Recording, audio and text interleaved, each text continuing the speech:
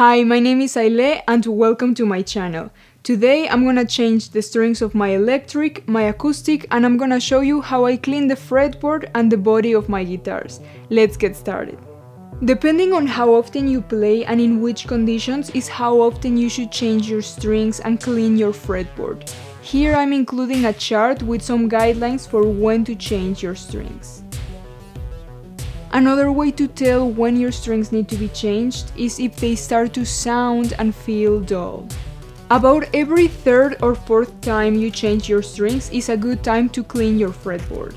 This is not an absolute, of course, but it's a reference you can follow if you're just getting started.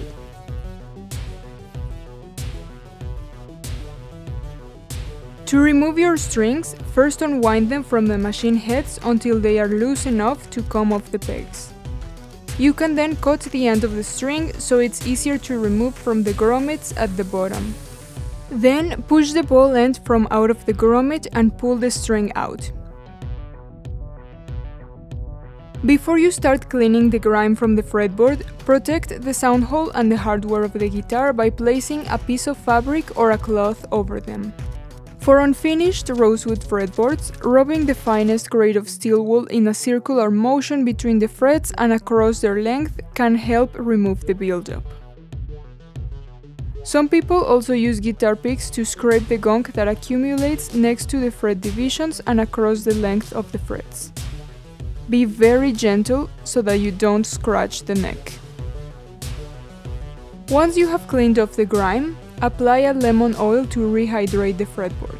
And then, if you choose, you can rub a fretboard oil to help prevent future buildup. Follow the instructions on the bottle as different brands have different specifications. For maple fretboards, the guitar pick method works well to remove stubborn grime. Do not use steel wool on a maple fretboard with a glossy finish as it can get damaged. After you've removed the grime, use a damp cloth to clean the fretboard or a very soft toothbrush with soapy water. I like to use a toothbrush. I make sure to get the softest one I can find and I use it to gently clean the fretboard divisions with just a little bit of soap and water. I then dry the fretboard with a microfiber cloth.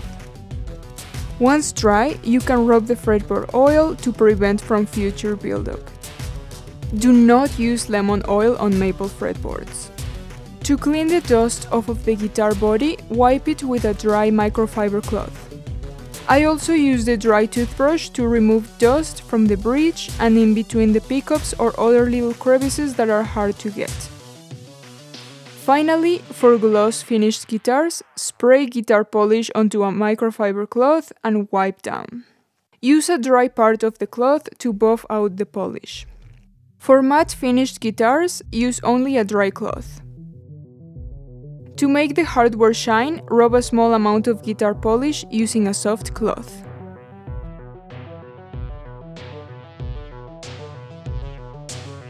When you grab a new pack of strings, they usually have a guide on the package that tells you which string goes where. The ball heads on each string are color-coded according to their intended placement. Insert the plain end through the grommet and pull through until the ball end stops you. Next, measure 2 machine heads from the one you are attaching the string to and cut the string at that length. Feed the string through the hole and hold the rest of the string down with a finger. Begin to wind the machine head so that the string wraps around the post.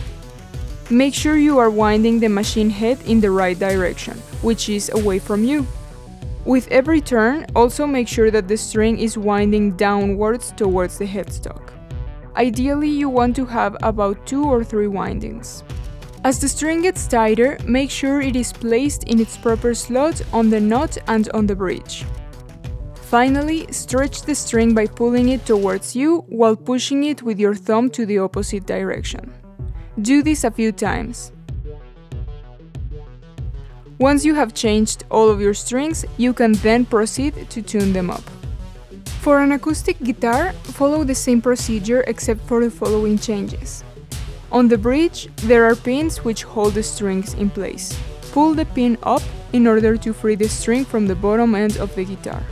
When installing brand new strings, insert the string first and then put the pin inside the bridge with the cutout facing the neck. Press the pin down firmly and pull the string so that there is no slack. When you are winding the machine heads, remember to wind the bottom strings away from you and the top strings towards you. This will make it easier to tune them on either side of the headstock. If you make a habit of washing your hands before you play and wiping down the fretboard after you play your guitar, you might not need to clean the fretboard as often, and when you do, you won't have to deal with stubborn grime. I hope you found this video helpful. If you're interested in more guitar-related videos, I have this playlist with all of my guitar tips. If you'd like to subscribe, that would be very much appreciated. Thank you very much for watching, and I'll see you on the next video.